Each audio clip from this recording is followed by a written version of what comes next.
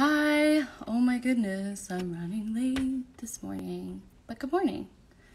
How are you? I'm searching for, I'm gonna add in my mama here. My very patient. It's funny that the first person who's joined us, that their handle is sorry I'm late. I think that's Callie. It is. It's Callie. So the reason I'm late is because I had a lipstick mishap on my face. But here we are. We're doing the thing anyway.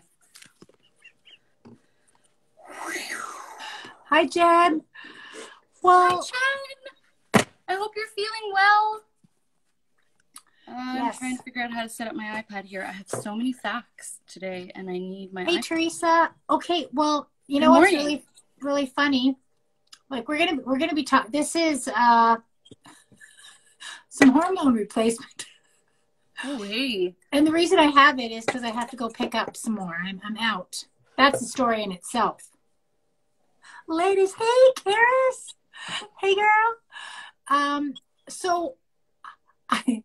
Thanks. We got our glasses at the iBar in Sherwood Park.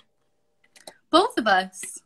And remember when were these the ones that I said, oh, I don't know about these ones for you? For mine? Yeah. Yeah, you did not want me to get these glasses, and I have to say, you were wrong. I was totally. Did we not get wrong, both of them? But that's fine because they're not everybody's cup of tea. But I can't even tell you. I loved them, but it was like, oh, I thought we were only going to get one, and then we ended up. Well, I said, let's just get both. Okay, but these glasses I've gotten the most compliments on in my entire life because let me tell you, I've had some glasses that did not warrant compliments. They warranted concern. Well, I let you pick your own out. Yeah, and I think that is, I'm trying to adjust my lighting. I don't think anybody's going to be able to help me with my makeup today. It was a real quick job. Those lips are amazing. And your earrings. Yes, these earrings today I am wearing from another local small business. And I will definitely tag her in our show notes or whatever you want to call them. Her company is called Hello Ashto, and she hand makes all of these, all of them, and they're beautiful, and I love them. Jen. We love our funky earrings. We do. Mm. And just to show that I'm not actually wearing a pair. I went kind of like, I don't know. I know, it's like the one time that she comes on our live. We're not wearing. Sorry, Karis, I don't have my earrings on. But you know what? I feel like I should run and go get them because I have the most beautiful earrings by Karis. But oh no, it's fine. What's that? Rocky start this morning. Okay. No, you know what? I wanted to actually kind of recap a little bit about I want to recap a little bit about last week because we talked about the crone photo shoot that I did. Yeah. And you know, funnily enough, right after we finished this, she posted a few pictures. Yes. And I have to say that, you know, and I mean this with my whole heart, that the experience was worth everything. The pictures were secondary, but almost the honest truth in the back of my mind was she was never going to get, she's a very talented photographer, but she would never be able to get a good picture of me.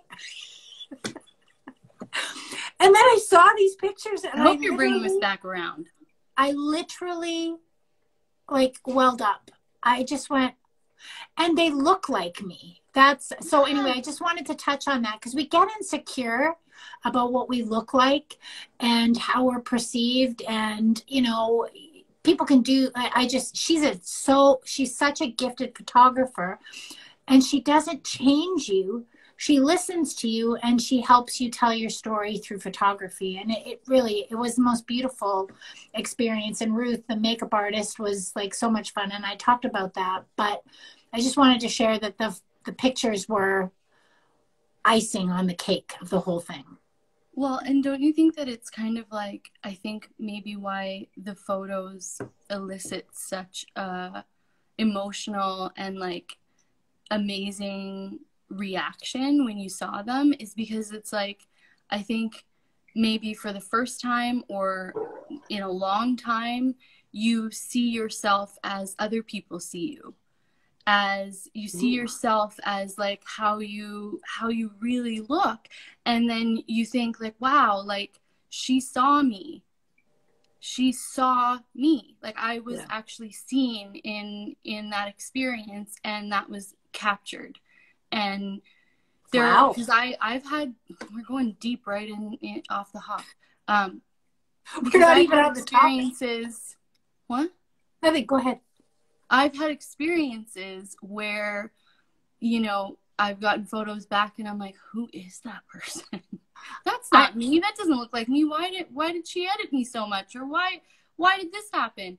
And you just kind of feel like you weren't seen. And that's like I remember that photography session that you had, and I mean everyone has their style. And I remember telling you, I said, Raina, you need to send these back and say, I want you to like let me look like me. Like this doesn't look like me at all. And you remember how hard it was for her to do that for you. Yeah, and it didn't end up happening. Yeah, it wasn't an option. And you know what? Like, again, everybody has their own styles, and there's definitely markets for different things that people want in their photos. But some people want the texture on their skin, want, the things that they've accumulated from the gift of time. Exactly. Look at that. So deep. So anyway, I just really wanted to touch on that. And also, I just have to say that Teresa is an amazing photographer. You should check out her page. She just does so much, and she also is about empowering women and really in there with entrepreneurs and just shining a light on them. Like I love the pictures that she's doing. And I mean, she's not just one dimensional. She does like so many different types of photography. And I love to see women blossom in what their passion is.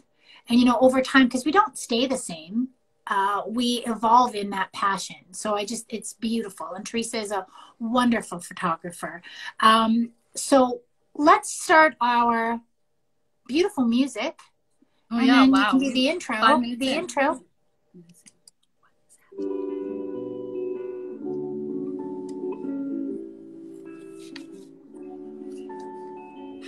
The awkward dance.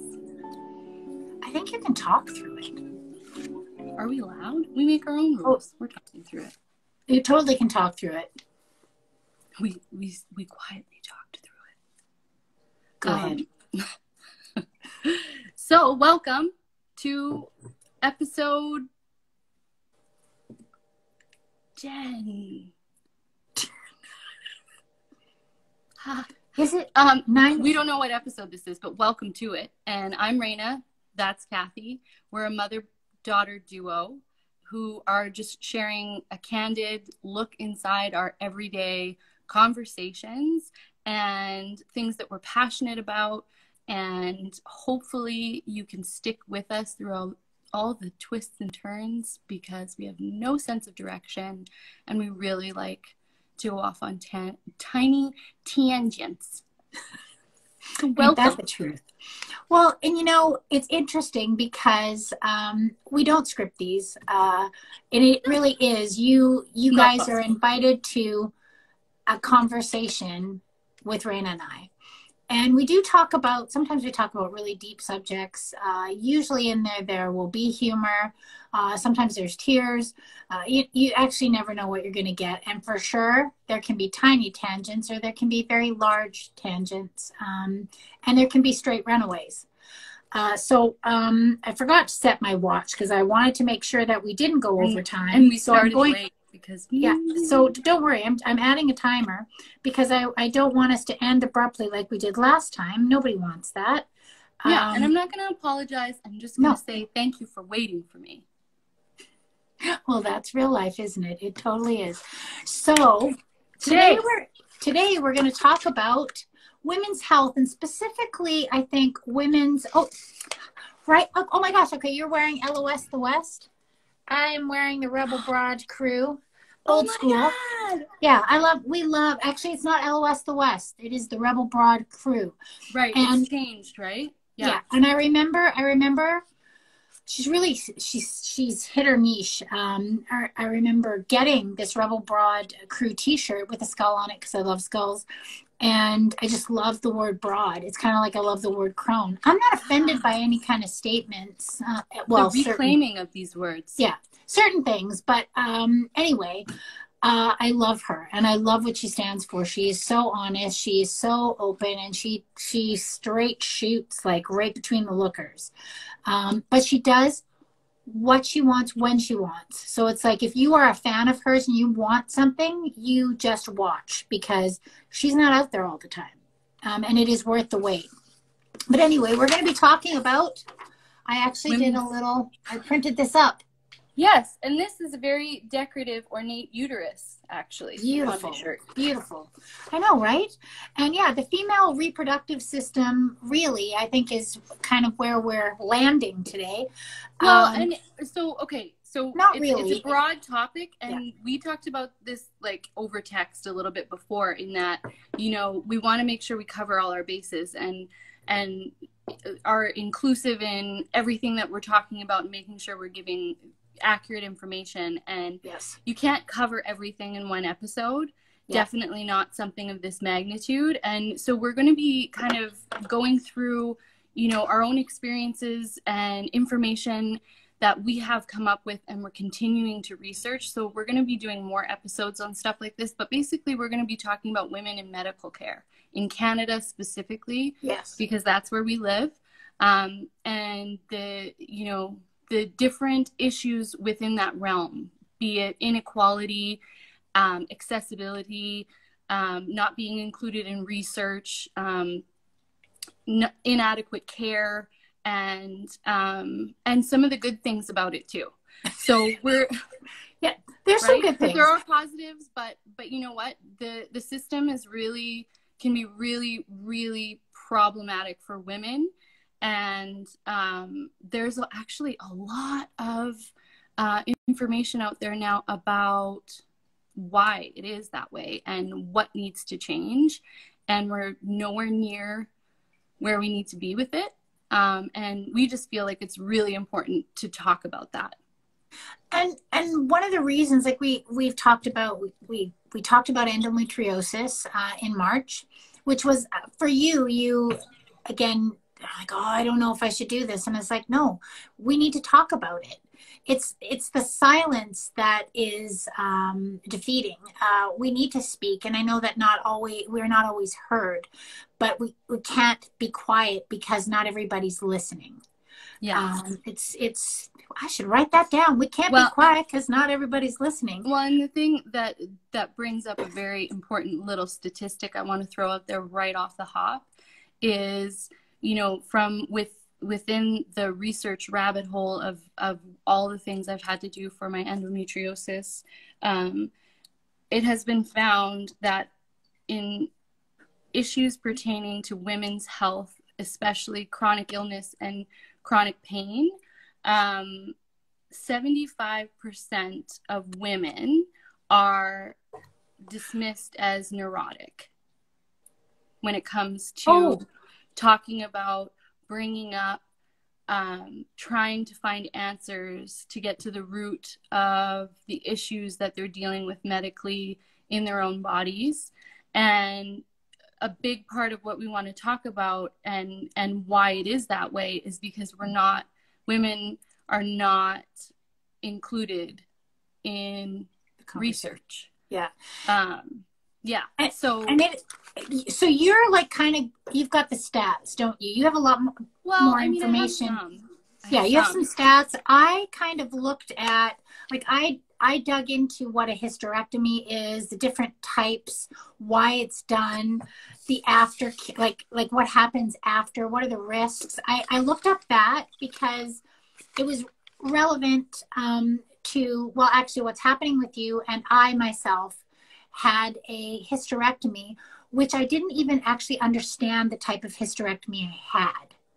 which I guess, do you want me to start with that, or should we? Well, yes, I definitely do. And I think that it's important because one of the reasons we, like you said, we are talking about this is, on April 30th, I'm going in to a special center in Calgary, the South Health Campus, where it's, the only place where I can access remotely close to where I live that has somebody who's a minimally invasive gynecological surgeon, which is very important. Yes. But I'm going there for excision surgery, for my endometriosis, and also a total hysterectomy. And my mom, this lady right here, Kathy, she had a hysterectomy for a totally different reason. And in trying to prepare myself for this upcoming surgery, we've had a lot of discussions around, what to expect and what happens after. And we've talked a lot about what, Kathy actually went through, and it brought up a lot.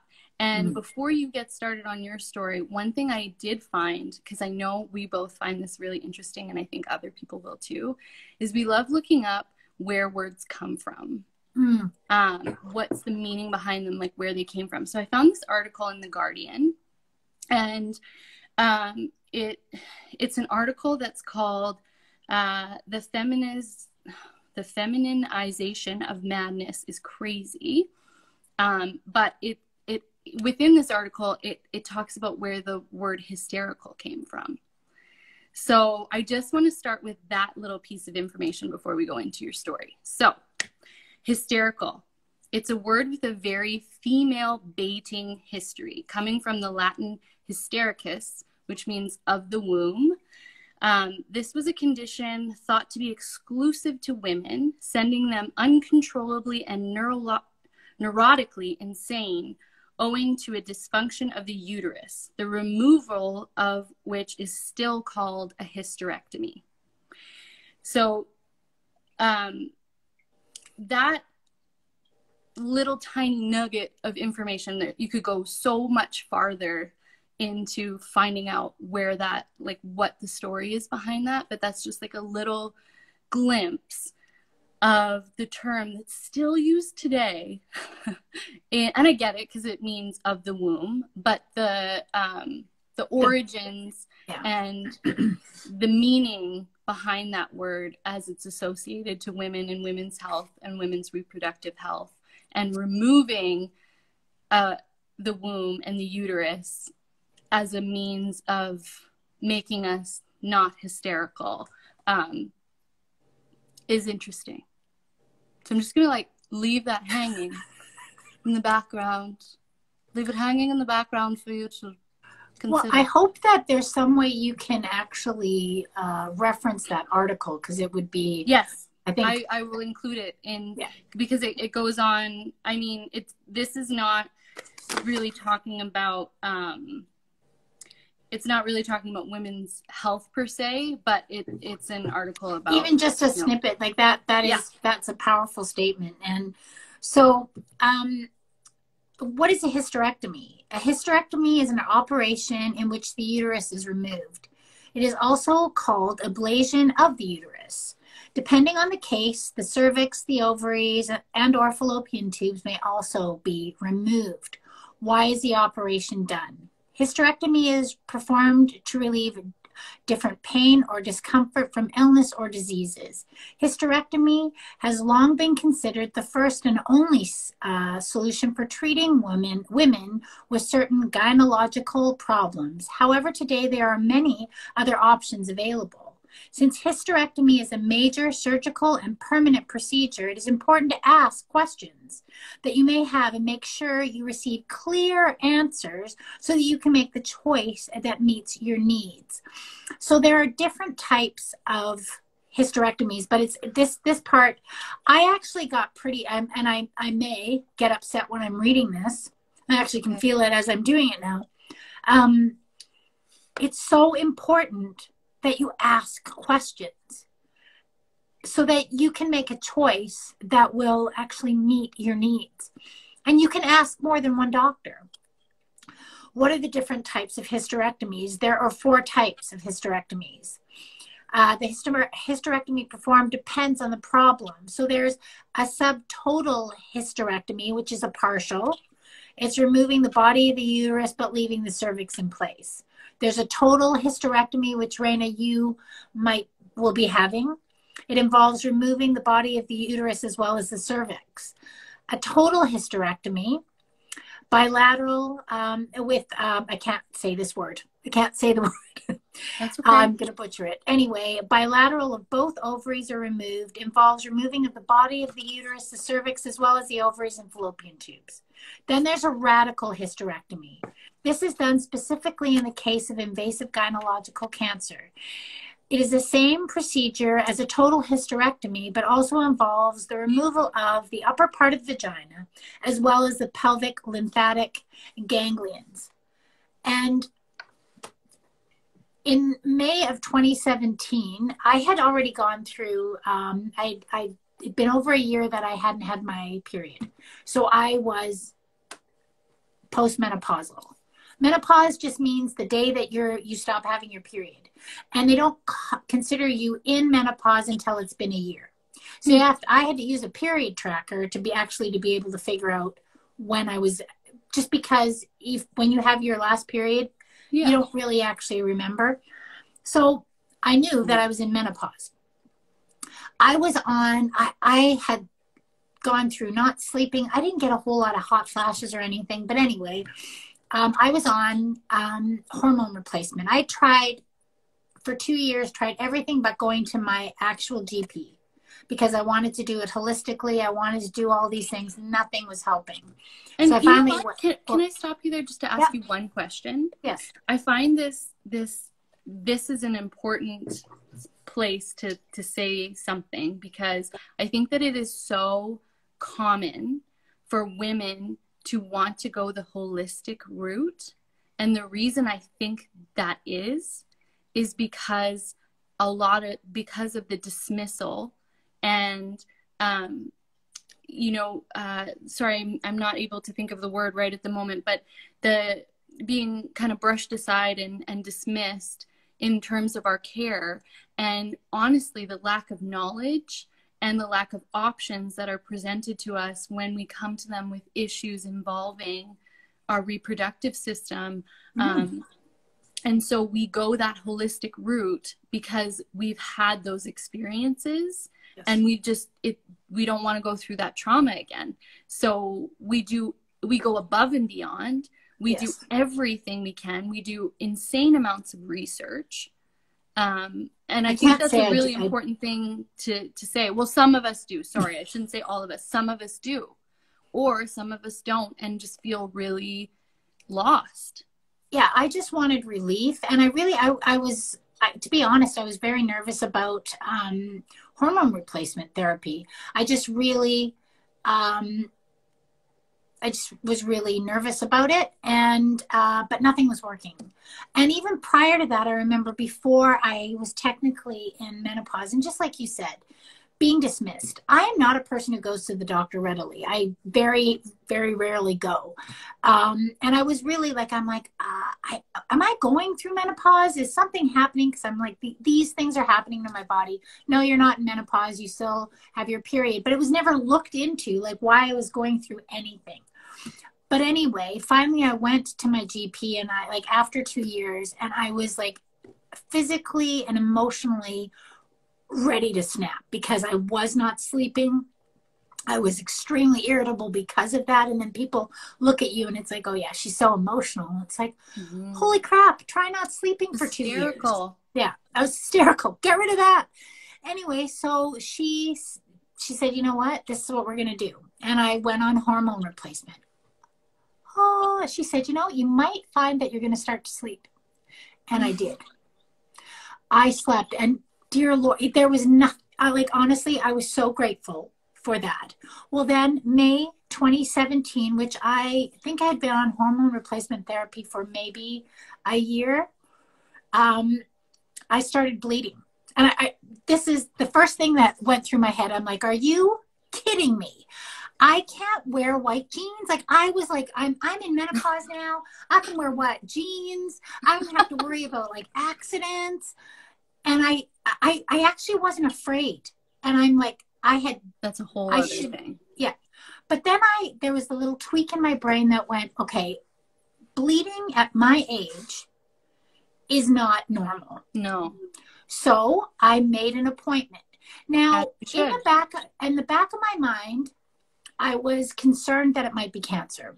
But I really wasn't like terrified or anything. But I went in to see her, and so I had to have all these tests.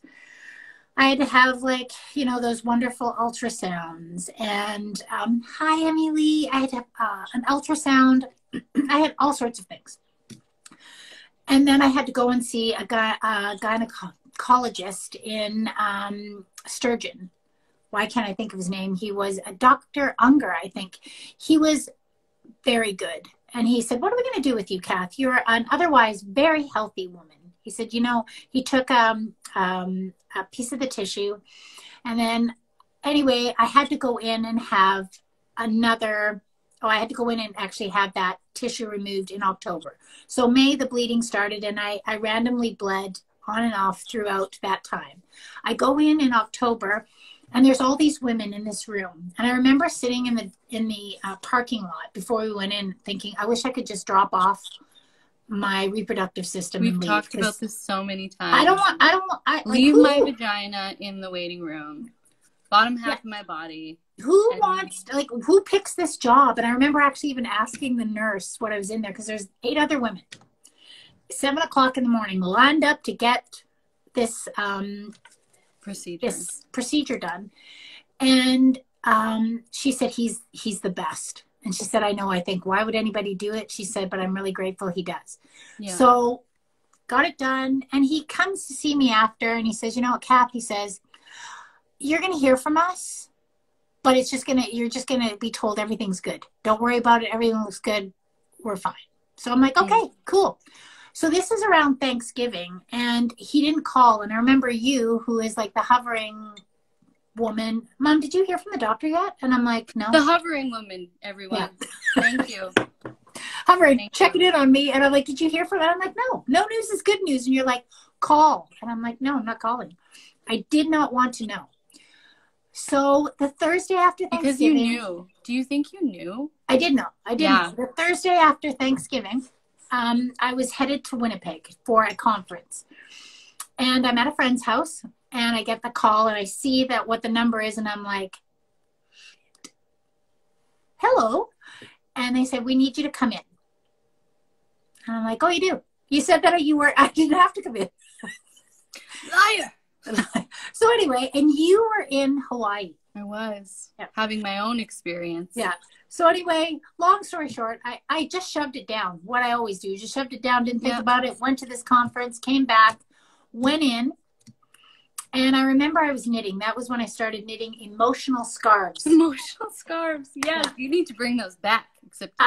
And this scarf was red, and ironically, it was red. I feel like it's symbolic, but it was probably 12 feet long. Like I was knitting like a crazy person. And your dad came with me. Of course. And when we got to the, I said to him, I want to go in by myself. I don't want you to come in with me. I was so nervous because I was thinking in my head at that moment, my whole life is going to change.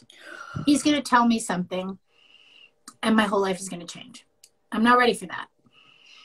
And so I went up to the front to the receptionist and I said, could you tell me what kind of appointment is this? Do I have to take my pants off? Like, you think I might let you know? I hate that. And she goes, you know what? I can't tell you that. I don't know. So I'm like, okay. And so I said to your dad, you're not coming with me. So he's like, whatever you want. He didn't agree with me, but he goes, whatever you want. So the nurse came to get me for my appointment and we're at the door. And I said, what kind of appointment is this? And she said, do you have someone here with you? And I'm like, yes. And she goes, I think you should bring them with you. So right then, I'm like, okay, you don't need to tell me anything else. So I go get your dad, and I said, you can come with me. So I'm knitting ferociously, going, please don't come in, please don't come in.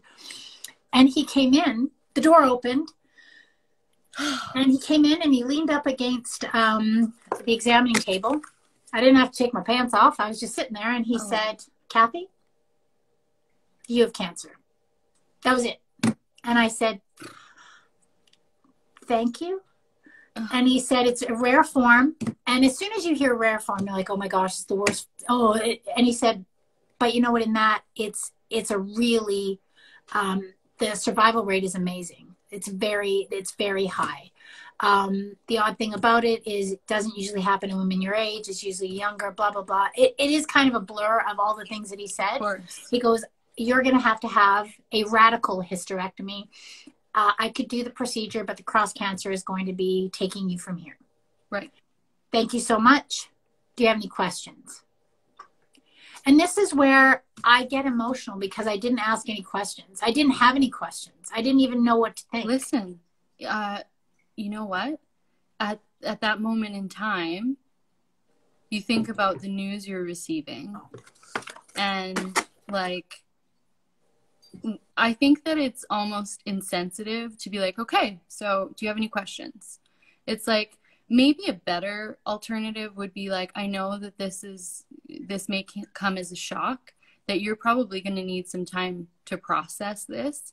Can I give you the phone number here where you can get in contact with me or book an appointment, a phone appointment, to ask me your questions when you've had a minute? So yeah, definitely don't be hard on yourself for that, because honestly, I really didn't know what to ask. And even afterwards, I didn't know what to ask. And then like this isn't a cancer story. I can tell everyone that I am completely healed of cancer. I recovered beautifully. But the journey to a hysterectomy, and a radical hysterectomy at that, was one of unknowing. Yes. I went through blindly and just did what I had to do.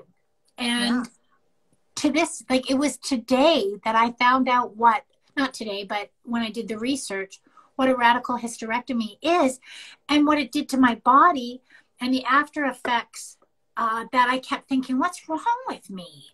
What's going on? And having to fight. There's no aftercare. No. And having to fight because what happened was, after my radical hysterectomy, which included not only, like, I knew I was getting my ovaries removed. I knew I was getting my fallopian tubes removed. I knew I was getting my uterus.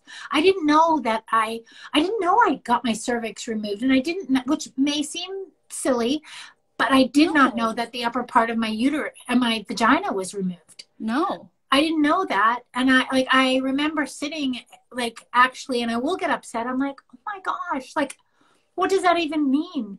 And you go through and you think, like, what are the risks? But what afterwards? Yeah. Like, what about hormone replacement? What about my sexuality? All the feelings. Like, there's so many things. And I'm not here to scare anyone. I'm here to say that if I could give anyone any advice, it's to, like, if you don't know what to ask, lean on somebody that you know maybe has gone through it.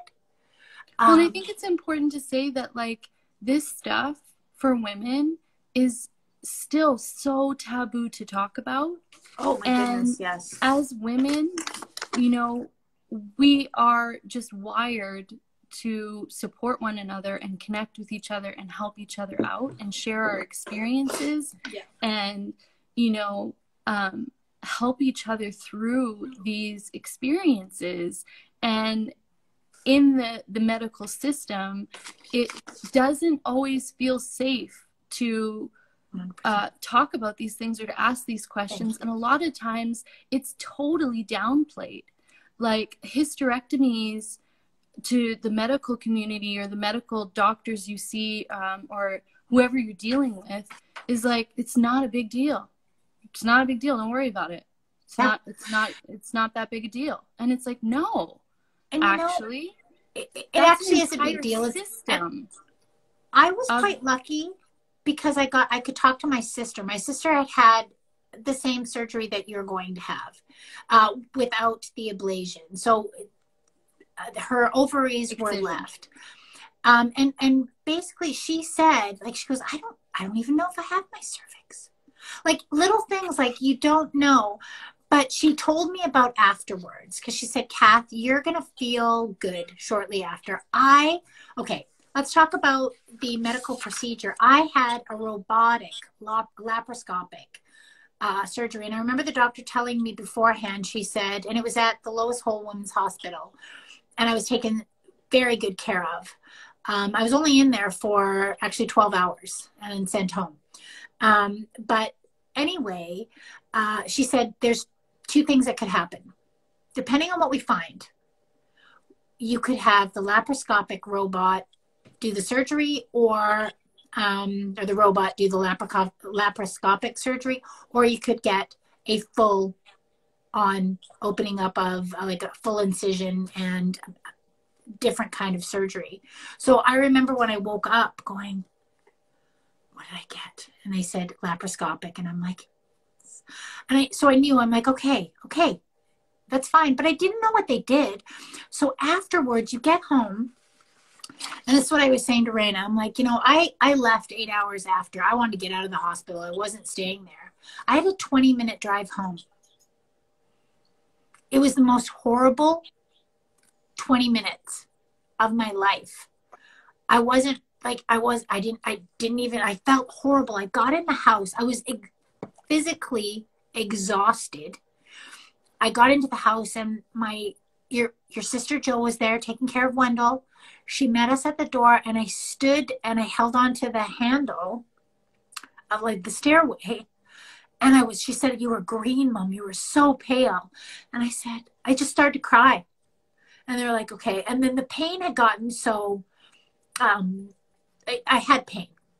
And your dad's like, he didn't go to the pharmacy. He just wanted to get me home. And then he went and got me my drugs. And then within that, I was asleep. And by Friday morning, I felt pretty normal. And that's the scary part. You have to really listen to your body. Because when you're sitting alone, healing, you see things that, there's a dust bunny there. Well, you can't vacuum. You have small children. You can't pick them up. You need to have care. And I didn't have small children. I just had a big dog. And they're going to give you information that is good information about your aftercare, and just listen to them. Whether or not you're patient, that doesn't matter. You will have had, if you are going to have a hysterectomy, whatever level it is major surgery, and you need to listen to, you're welcome, Emily. You need to listen to your physicians and really listen to your body. Yeah.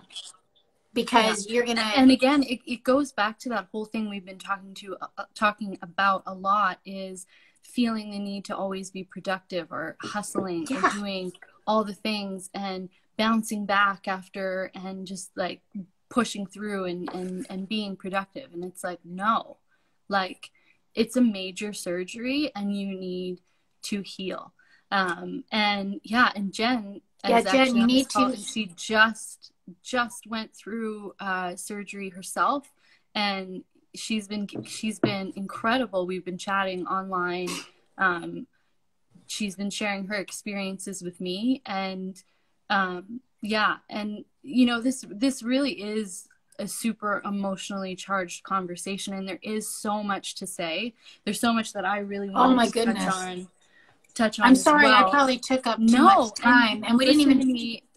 Whoa! We're gonna hit the stop button on that apology, because your story is so important. And like I said at the beginning of this episode, we're not gonna have time to cover everything that we need to cover, because there is a lot to cover, and your story is so important and so meaningful. And I know that this, like the small part that you shared with us, is really going to be helpful to other women, because the thing is, in my experiences going through everything I've gone through with gynecologists, OBGYNs, whatever you want to call them, GPs, all sorts of different specialists, is, I do my research, and in the beginning I didn't. And I learned the hard way through consequences of me just trusting blindly and not doing my research. I had to pay those consequences physically, emotionally, mentally. And there's no accountability to anyone else. No one gets held accountable. I have to suffer those consequences. So, you know, it's probably a coping mechanism and a trauma response for me to over research what I'm doing, but I do that now. And when I go in and I talk to doctors, there's a big issue because as someone living with chronic pain and chronic illness, especially to do with the female reproductive system and all the misinformation there is surrounding that,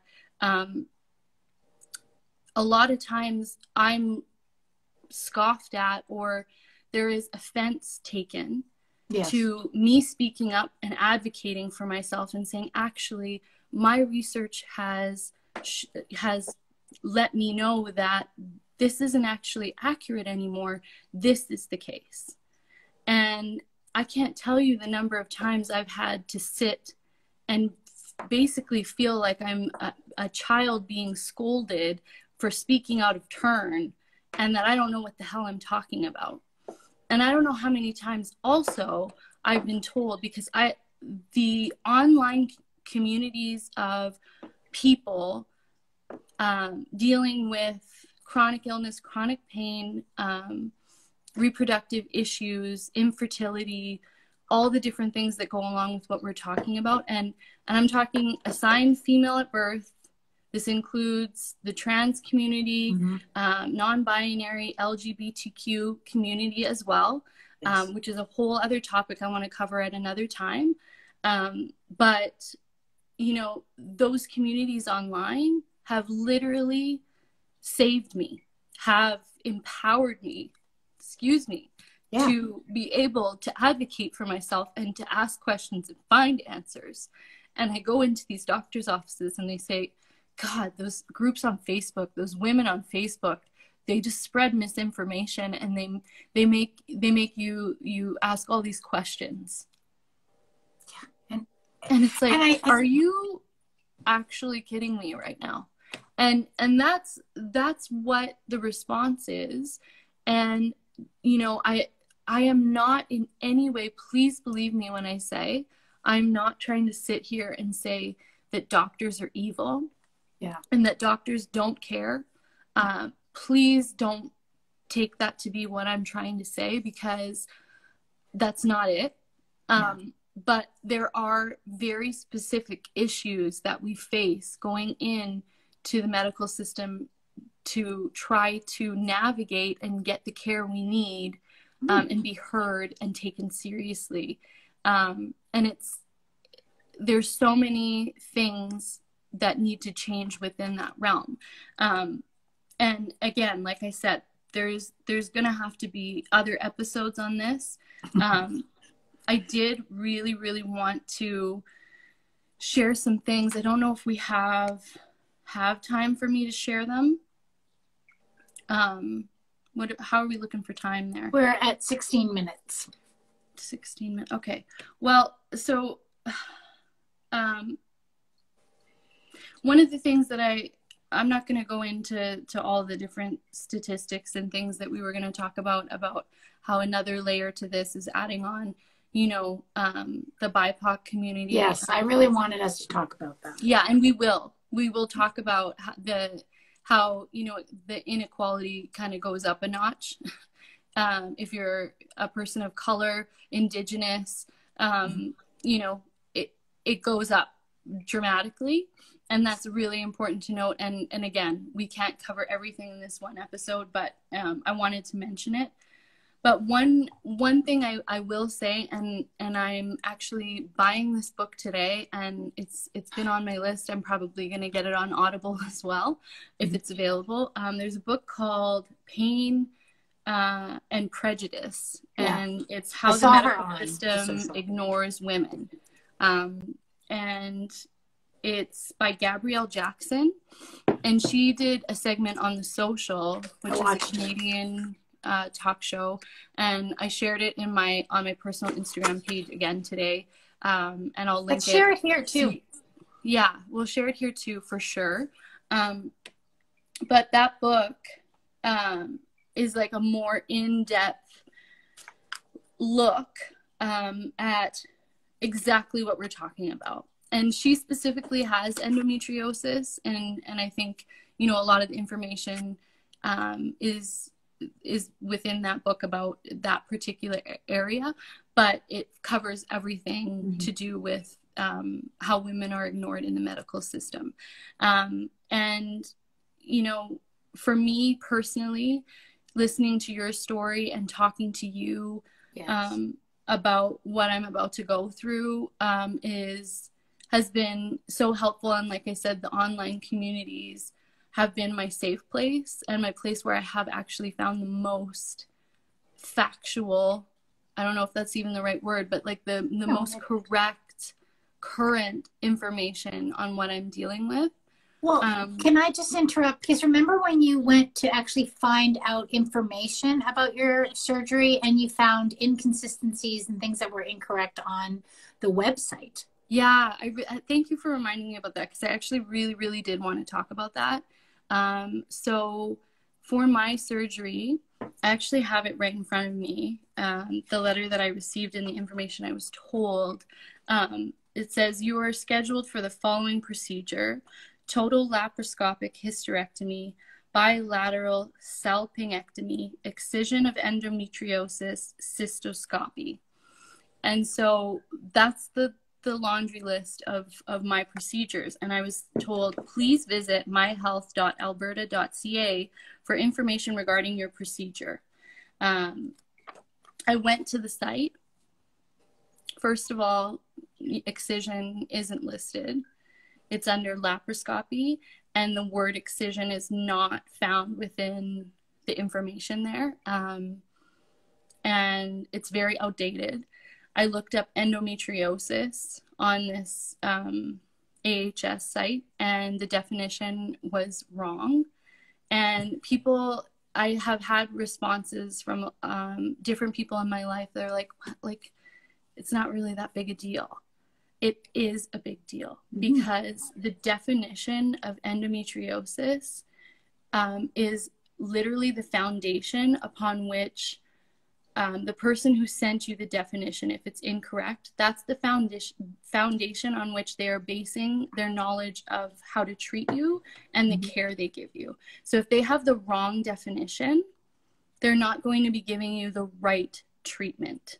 And that is so important, and it does matter, and it's worth making noise about. So being who I am, I sat down. It took me a couple days to sit down, because honestly, I just didn't have the capacity, and it truly is overwhelming. I sat down and I wrote an email. And unfortunately, in writing that email, I went further into the website where you can click on different links once you go inside the definition of endometriosis, and it tells you about treatments. And there was so much misinformation saying that, you know, pregnancy and hysterectomies can completely, you know, take away your symptoms and you don't have to worry about it anymore, to after menopause, you don't have to worry about it anymore, to just tons of misinformation. I was literally twitching as I was reading through this information and getting so fired up, of course. Like, it's so frustrating. And so I sent this email, and it was quite lengthy. I took screenshots of everything and provided and cited my resources from the most respected and most current, correct information where I get it from.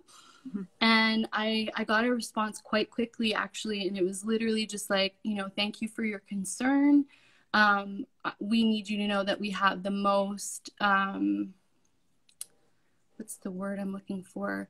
The most capable gynecologists who specialize in endometriosis in the province, giving us our information for this website. So, you know, thanks.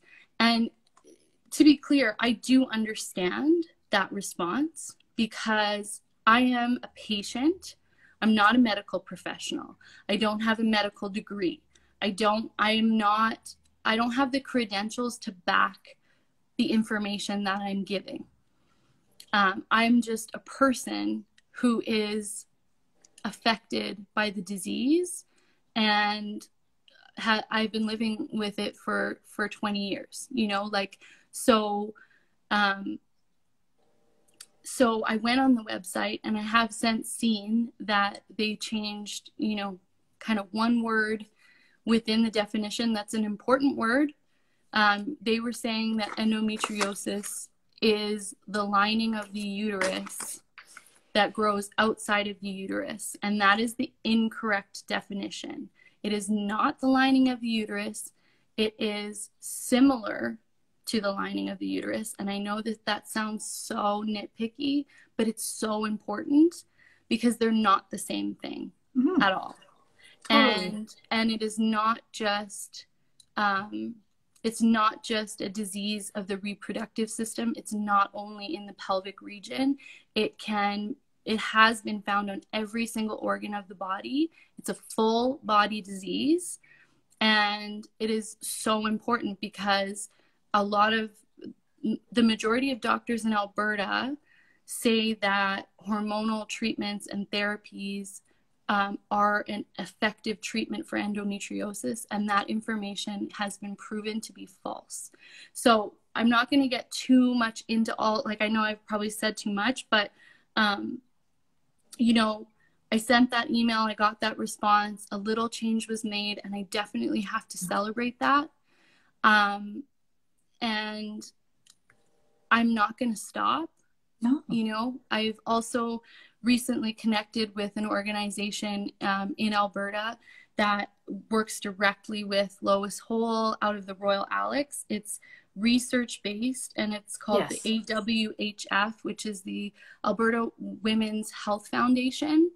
And I went to their website, and I looked, and I noticed that endometriosis was nowhere to be found in the research that they are doing to improve women's care. They're doing so much great work. But I connected with them over that, and I'm hoping something will come of that. But there are foundations and places that are trying to improve women's care. And, you know, unfortunately, a lot of times the advocacy and the people that have to make noise are the ones who are suffering, are the ones that have experienced the issues firsthand. But it's important work, and it's work we need to do in order to make change, and so that we can see, you know, our daughters and the next generation not have to go through what we've gone through, right? Yes, and thank you for that. And like you said, we have about 7 minutes left. Like you said, this is a huge topic, and we touched on, I mean, there were things that I want to talk about, like what happens to your body after a hysterectomy, and just what happens to you emotionally. And I just remember, and hear me out, and we're going to probably end on this. I remember I was a woman who went through menopause. I wasn't going to have any more babies. My reproductive system was really it was fading out. I mean, everything was, I'm aging. But, you know, I went through a grieving process. I remember not feeling feminine. I remember feeling like my body had betrayed me. I remember thinking, like, I looked at your father. We were driving in the car, and I got emotional. And I said, I don't feel like a woman. Right. And he's like, Kath, you are like, but he didn't understand. He didn't know even how to respond. He didn't have to have a response. I felt that way. And I felt incomplete. I felt such sadness. And then I even had someone say to me that I was too masculine shortly after that. It was, I had been singing somewhere, and I was like, oh my gosh, this was a gut punch. You just reinforced the fact that I don't feel like a woman, and now you're telling me I'm too masculine, which, like, what? But I just want you to know, if you are going through a health issue, whether or not it is of your reproductive system or there's something not right in your body, that your voice matters. And our doctors, there are doctors that are amazing. I've had amazing doctors in my life who have listened to me and have taken action, who have brushed me off and said, go back, like, leave. And I was of the person who didn't ask a lot of questions. And I guess the bottom line is, you have the right and the responsibility to yourself to ask the questions. And if you don't feel like you're getting the right information, you can seek other counsel. That's okay. And, you know, menopause doesn't just happen to women who are 54. There are induced types of menopause, and that is like if you have your ovaries removed, if you've gone through chemotherapy, right? Radiation treatment, ovarian malfunction.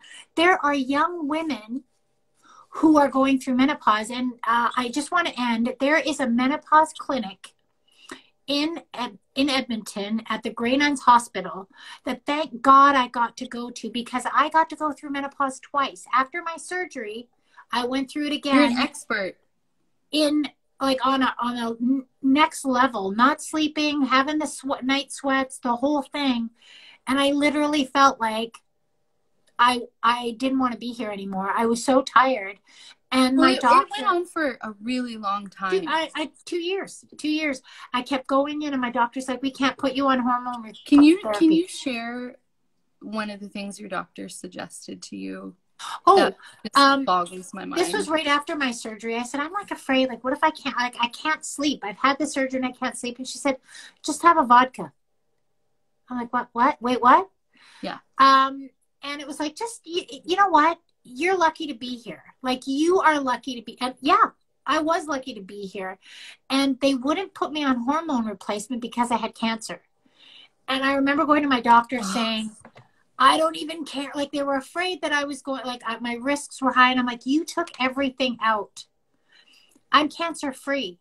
And I went to the menopause clinic, and my doctor, who was going on stress leave after me, I guess, I was her last patient. And she goes, "Let me look into this, because your case is not," she goes, "your case isn't normal, and I want to check into this. And I know your doctor, your surgeon, your oncologist." So she's like, "I know her. I'm going to talk to her." So she got off the phone, and I'm sitting there, and I knew when I went to the clinic, I'm like, I'm not going to get anything.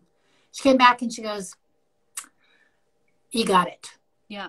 She goes, "We're putting you on such a low dose, and this is going to be fine." But it's finding someone who's going to listen to you even after 2 years, because I was done. Well, and see, that's the thing that is again, we're going to have to do another episode. 2 minutes. Yeah, we're going to have to do another episode, but I think it's really important to state that, and this directly affects me too, and people within the chronic illness community, is, you know, your quality of life matters. And it is so fucked up, pardon my language, but it is so fucked up that we are made to think that it doesn't. To be like, the fact that you had to go 2 years, basically, you know, sleep deprivation is a form of torture. Just take pills, just take sleeping pills, just do this. Just like, drink alcohol. Like, are you kidding me? Like, a medical professional, really? So, you know, we have less than 2 minutes left, but I just really want to reiterate that, because I have struggled with fighting for my right to have even just a baseline quality of life, and it shouldn't be that way. No. And this is an important conversation, and we really want you guys to weigh in on this. Share this live if you can. Once we put it to our IGTV, get people listen to the podcast. Your female friends, people with female reproductive systems, please tag them in this, and comment and tell us your experiences. We want to hear them. Thank you for listening to us.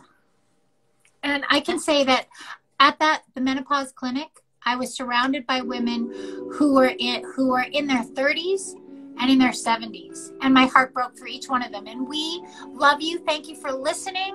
Thank you. To be continued. This will be on our podcast. You can listen to it, or you can watch us. All right. Thank you. Have a good day, you guys. Bye-bye.